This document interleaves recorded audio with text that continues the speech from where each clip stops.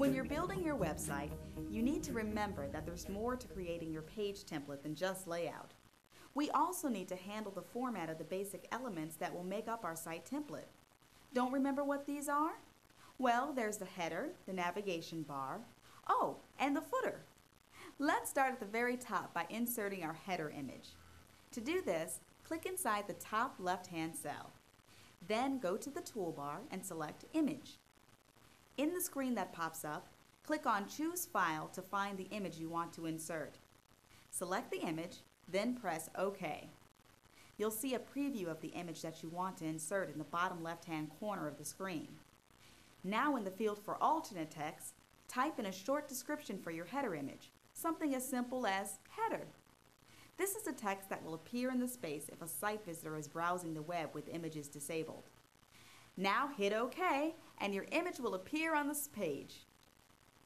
Now let's finish our header by adding our header text.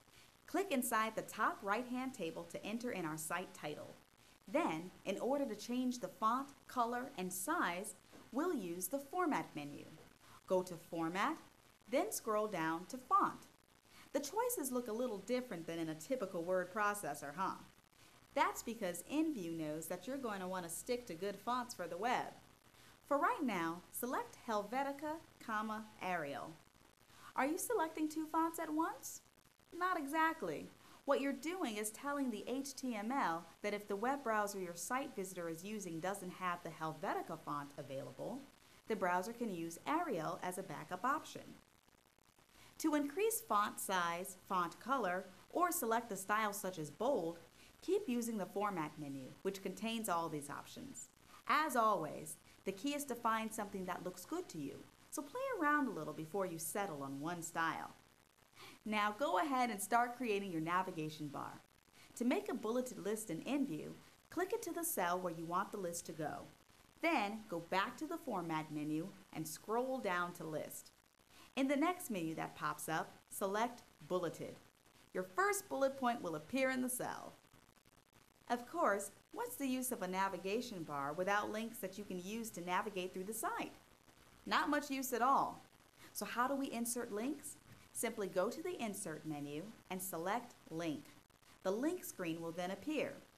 Here you can create all your links with a minimum amount of effort. You can use the checkboxes at the bottom to define whether or not the link is a relative or absolute link. You can also tell InView here if the link is an email address. Input your data and InView will do all the hard work. For our navigation bar, first enter the text to display the link in the top field.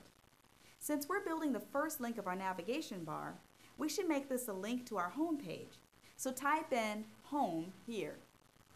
Now for our link location, type index.html. Now select OK. Your link exists, and it'll take you mere moments to fill in the rest of the links you need. Be sure to go down to the footer and fill in your footer text. We'll input our email address by going back to Insert Link. In the screen, we'll type in our email address as the link text, then type it in as the link location. Click the checkbox naming this as an email address, and then click OK.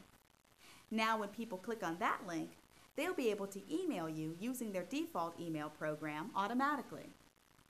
You've now created the basic template for your portfolio site using a table made from scratch, and now it's ready for your content. Congrats! Not everyone can say that. Only the truly skilled web designer, truly skilled at using InView.